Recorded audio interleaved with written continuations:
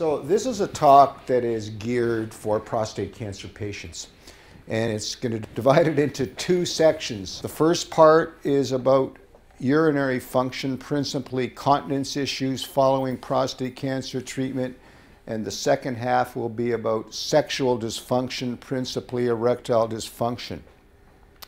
We're going to apply all forms of treatment for prostate cancer to this talk, some specific references, but this applies to radical prostatectomy, whether done open laparoscopically. We'll talk a bit about HIFU. We'll talk a bit about the robot. If you have any questions about that, I will mention that in the second part of the talk. So this will apply to all consequences of treatment, although some issues are more common with one rather than the other. So the quality of life we're talking about here is principally that of urinary control and sexual function.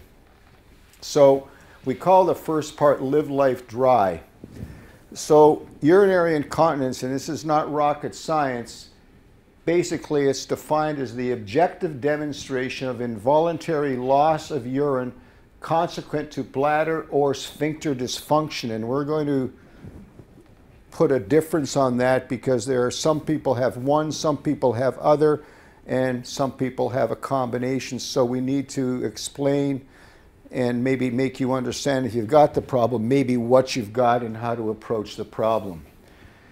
So when you talk about urinary incontinence, and this is basically referring to the control muscle issue, it's basically like a tap that's got a faulty washer. It drips all the time. Just like you need a proper washer in your tap, you need a proper control muscle to function to keep the urine in your bladder. So when a patient leaks urine, there are different types of incontinence. There's stress incontinence. That's something that was or is often thought to be the domain of the female after childbirth, where somebody leaks urine during physical activity, such as lifting, exercising, sneezing, and coughing, and that implies, generally speaking, a problem with the pelvic muscles, which we're going to address. Urge incontinence is different. It's leakage associated with the overwhelming need to urinate. When you gotta go, you gotta go. And a lot of people with this type of problem know where every washroom is between Hamilton and Toronto, or at the mall, they know where every washroom is. And there are some people that have mixed incontinence, men and women combined, and we'll look at how to approach it. And total incontinence is the real faulty washer where things just run out like a tap, constantly drip or constantly run out. So we need to look at what happens, and basically what happens is your bladder is a storage organ. It's supposed to be able to store urine of a particular volume. Everybody's got a different volume. The sphincter or control muscle is located outside at the neck of the bladder, in the prostate, and just outside the prostate. And it is what keeps the urine in your bladder until you want to go. It wraps around the urine passage or the urethra, and when things are working properly, that control muscle doesn't open up until your bladder contracts and you have to pee. And we're going to look at what happens if the control muscle doesn't do that or can't do that. Incontinence, and we're going to address particularly prostate surgery. Now, radical prostatectomy and other forms of treatment of prostate cancer cause it, but principally it's the surgical treatment. And patients who have the standard procedure for the term BPH or prostate enlargement, there is a small incidence of incontinence after that procedure. And there are other types of pelvic surgery, spinal cord injuries, and neurologic disease, which can lead to various types of incontinence, but we're of course going to concentrate on the first one. Well, and this is looking at incontinence in general. A lot of people who leak, whether it's after prostate surgery or even other causes of incontinence, there is a reluctance to talk about it, to talk to their doctor about it. Well, Just like the second thing we'll talk about is we'll show you with erectile dysfunction, you are not alone if you have a urinary leakage problem. And at least 2 million men in the world have got some sort of incontinence or leakage, including prostate cancer treatment patients, and that's probably an underestimate because it's old data. And prostate incontinence, surgery for the prostate, various reports lead to 1 to 31%. If you look at raw numbers, though, if you really want to be frank, probably about 1 in 10 patients that undergoes surgical treatment for prostate cancer still has a urinary control problem 1 year out. Because, as we'll see, it may get better as time goes on. There's ways to make it better, but about 10% would fit into the group who have a permanent problem with leakage, and we'll talk about the various grades of incontinence and what can be offered.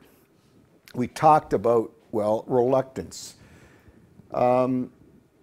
People are embarrassed to talk about it. A lot of people don't know there are things that can be done, including after prostate cancer surgery. There's a lot of lack of information, although now with computers, people can go on the computer and look up things. It's really easy to buy absorbent products and just forget about it, buy them and just not talk about it. And one of the issues is doctors don't ask about the problem. And we're going to address that more specifically when I get into the second part of the talk. But I don't do prostate cancer surgery anymore myself, but I look after these two problems all the time.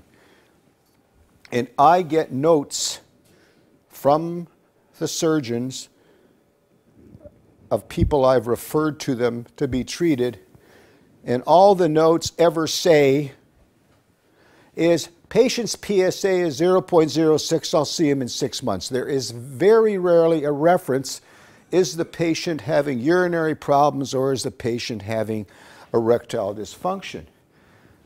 Why don't doctors ask? People who do prostate surgery ask, and I'm going to sound biased and my colleagues may jump, well, don't ask because I'm not going to say they don't care.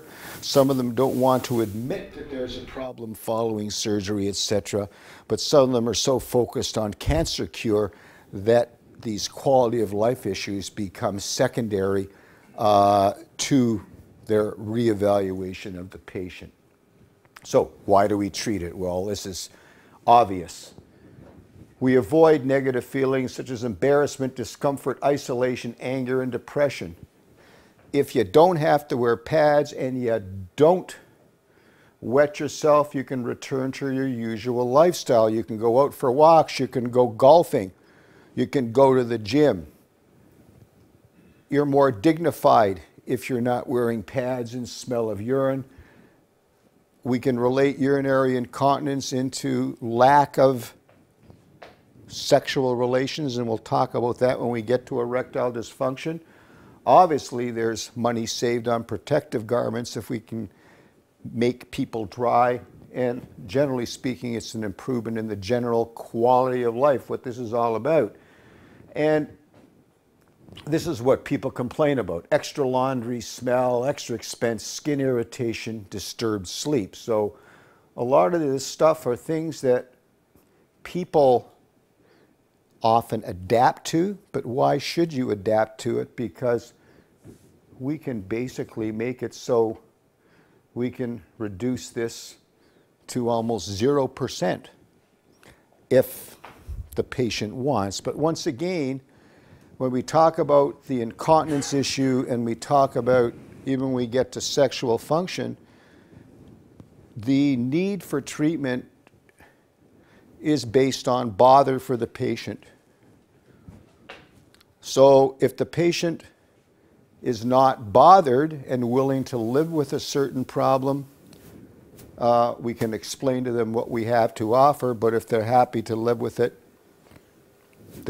they can live with it. Because sometimes people say, well, the treatment is worse, the cure is worse than the disease, but in these two things we're talking about, we'll try and show you that the cure is better than having the condition. Okay, so what are our management options? These are for people with incontinence. What can you be offered? Well, there are various pads and diapers you can get, medication, and we'll talk about certain devices. And the last thing we're going to talk about is surgical treatment, which is sort of like the keynote of what we want to talk about once we go through all of the other treatments that are available, may have been tried on patients. The first thing to understand, this applies in Canada, there is no approved medication for stress incontinence in men. So if you have a leaky washer following your prostate cancer treatment, there is no medication that works, nor that is approved. And whether there will ever be one, I can't tell you, but certainly there is nothing right around the corner coming into clinical practice to treat this condition.